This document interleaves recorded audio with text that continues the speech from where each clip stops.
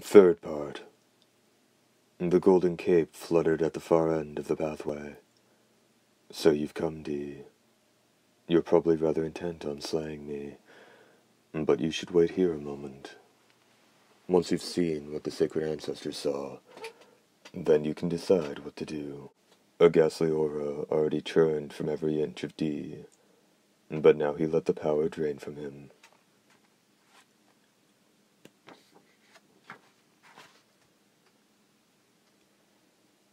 The two of them walked side by side. Advancing about 50 yards down a gentle incline, they came to a point where an enormous iron door blocked their progress. Fresh soldiers were lined up in front of it. That's the same number of soldiers, armed with the same weapons as when you fought them. Watch and see how I fight. Gilson bared his teeth. Even the nobility, so proud of their ageless and undying nature, are destroyed when they're run through the heart. That's no different for the sacred ancestor, or any other noble, or for you. Nothing from the hunter. However, I wouldn't call that true immortality. That was the first thing I set out to correct. You'll want to watch this. Still walking forward, Gilson nodded. There was the sound of iron bowstrings slicing the air in unison. The noise becoming 10 arrows centered on Gilson's throat and heart. His neck torn halfway through by the force and weight of the arrows, the nobleman turned to Dee and bared his fangs. Using both hands to grab the arrows stuck in his throat and chest, Gilson pulled them all out at once.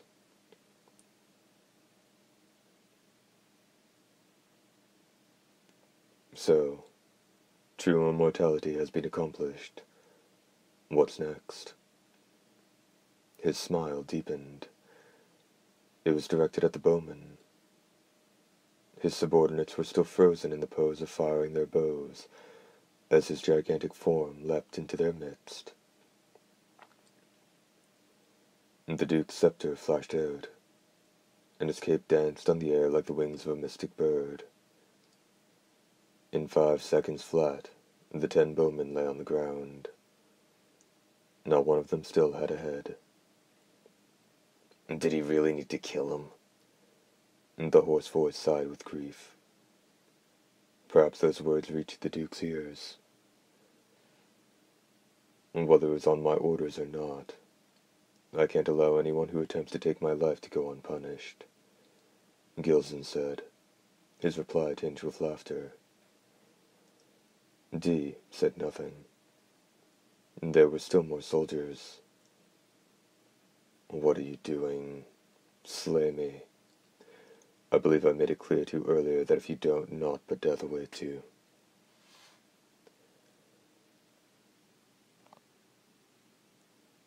The faces of the soldiers took on a hue of death. They failed to move not due to any wish to disobey Gilson's commands, but because the air of malice had gushed from his massive form. Oh, you lousy weaklings, Gilson shouted, charging forward. A flashing swipe of his scepter felled several decapitated riflemen. Finally returning to their senses, the soldiers readied swords and firearms and launched a counterattack. Gilson's body was pierced in countless spots by crimson beams and silvery sword blades. His heart was run through with a long spear, while the soldiers' other spears nearly took his head off. The conflict was finished in less than a minute. Although the soldiers were battling for their very lives, it was unclear if the same could be said of Gilson. Glaring at the soldiers swiftly decomposing and turning to dust, their lord was stuck full of arrows and spears, and his clothing and armor still smoked and burned from a shower of laser blasts.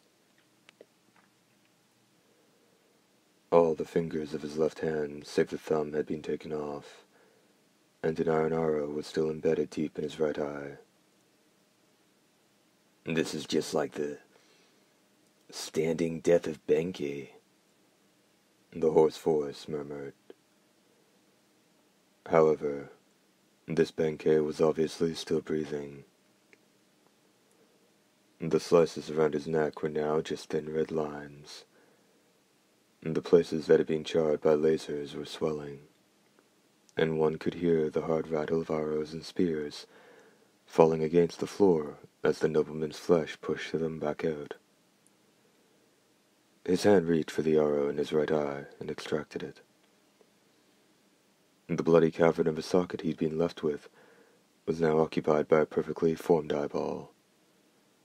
It reflected the young man in black. "How about that, Dee? Do you think you can best me?" And then the Duke grinned. There wasn't a single mark anywhere on his body. He was a demon. Of a man, surpassing even Dee in his indestructibility. "You may attack me now if you like, but first I'd like to see you see something else. The fruits of my labors, so to speak. Fortunately, they make their home near the reactor." Gilson went over to the iron door and gave it a push. It opened slowly, but without any resistance, and then the nobleman went inside. Dee followed after him. The air was hot. Well, reactor or not, this is beyond the norm. Don't tell me it's overloading or no. Hold on. In response to the dubious tones of the hoarse voice, Gilson replied, "You'll see soon enough. Never mind that. Be careful." The interior was shrouded in darkness. It seemed an unimaginably careless state for the most important area of the castle. Dee had already noticed the air of malice that filled the darkness. There were a dozen of them, one of which charged them from the right. It was a swordsman clad in rags discernible even in the gloom. But what was the cause of his killing lust? "Gilson," the foe bellowed as he made a slash. Easily avoiding it, the lord of the castle pointed to Dee, saying, "This is my most esteemed colleague." His foe glared at Dee. Cloudy and bloodshot, his eyes had a look of madness. His hair and beard were chaotically overgrown, and on that filth-encrusted face the lips alone were beautifully red. "You're his damned colleague." Dee didn't reply to that voice, which seemed to rise from the bowels of the earth. The fangs that peeked from between his foe's lips were proof that this was a noble. Not that the young man was the kind of person to spare someone who bared their teeth at him just because they were human.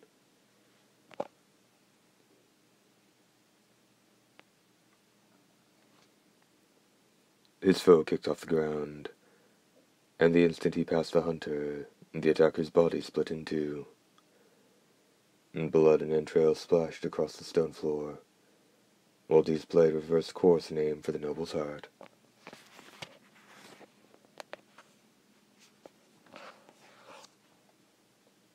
"Wait," a voice called to the hunter from the depths of the darkness. What halted Dee's sword was the ring of seriousness that voice carried. The source of the voice was one of the enraged, and Dee could make out a figure who was, not surprisingly, covered in rags from head to toe. Another piece of cloth covered his head, leaving his eyes alone exposed. "It wasn't you we were after. It was that man, Gilson.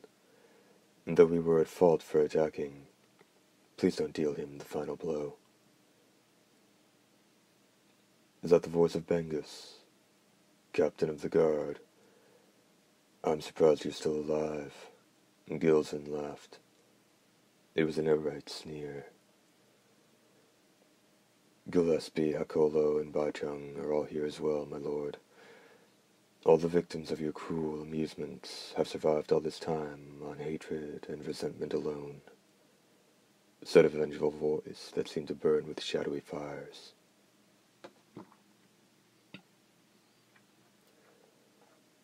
And that is good to hear. It is a special privilege of the nobility to enjoy life eternal.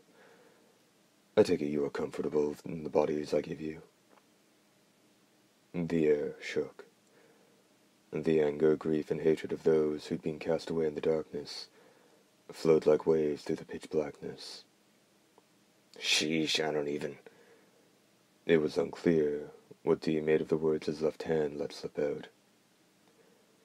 The figures who lurked in the darkness had all once been known as nobles, as was plain by their features and the clothes they wore. Ageless and undying, a cruel fate for those who'd been altered like this. Not one of them was entirely intact. One had viscous, waxy fluid dripping from their skin, while another had arms and legs covered with scales like a reptile.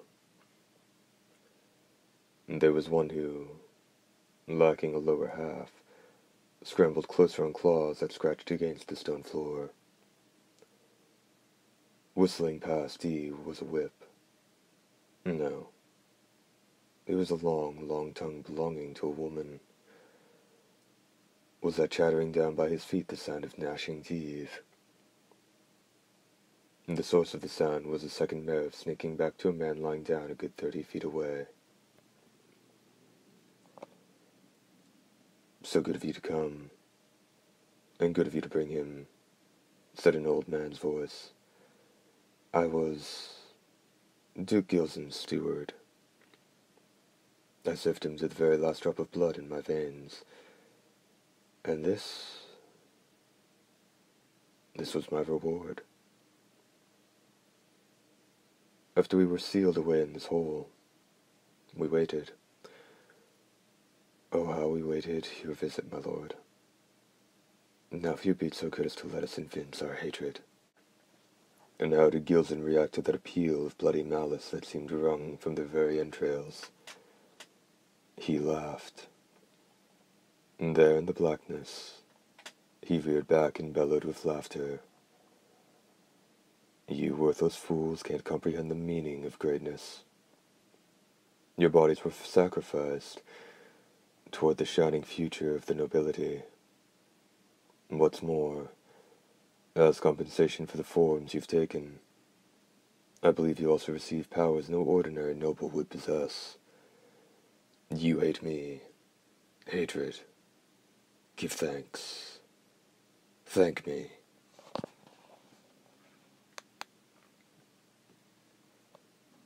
The hoarse voice groaned with surprise.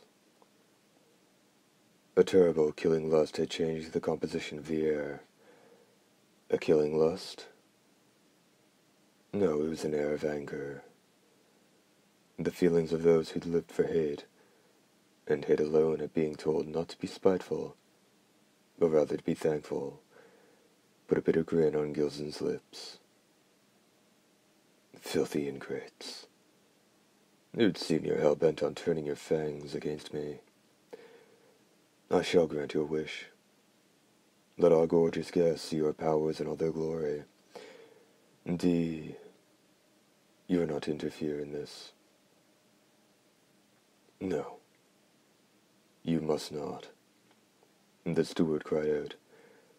This is the opportunity for us to demonstrate our hatred. Any interference is unnecessary. Dee only said one thing. You can't win. We know that, the steward replied. His tone was cheerful. All of us have known that from the start. And though we may not be able to so much as scratch him, we can raise our hands against Duke Gilson. That in itself is enough to put a smile on our faces as we mount the road to our destruction. Our hatred might not be served, but allow us this. Understood. You have my thanks. And we are ready, my lord.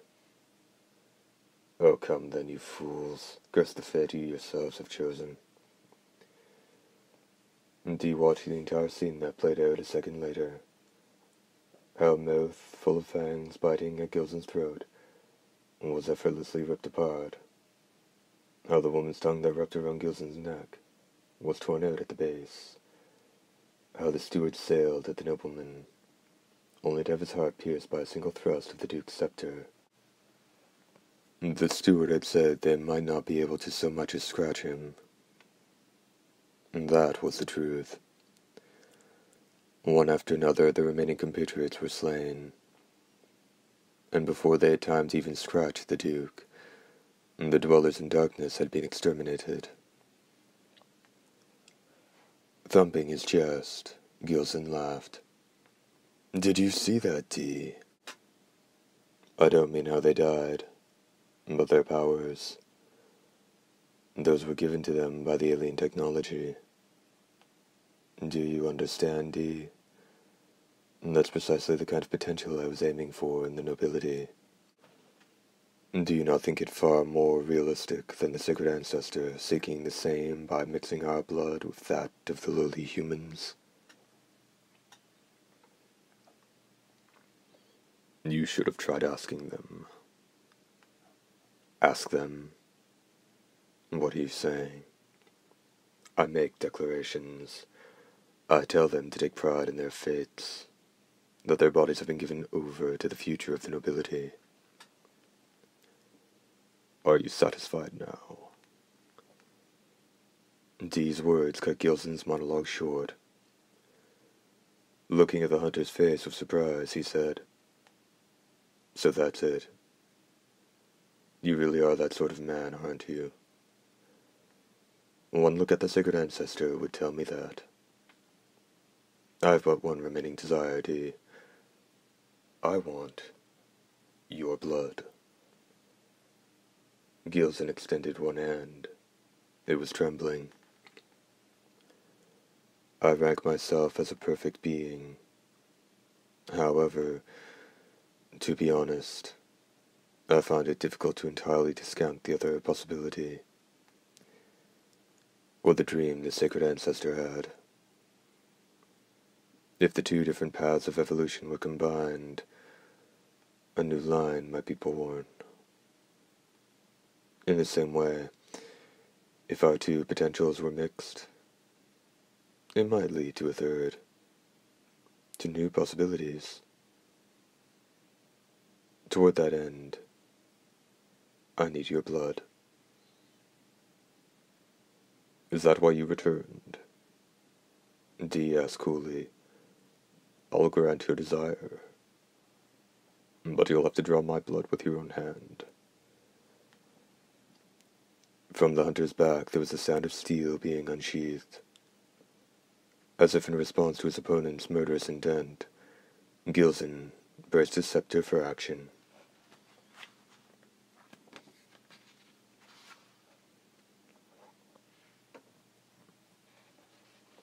I've injected myself with alien blood, Gilson said, striking his chest with his free hand.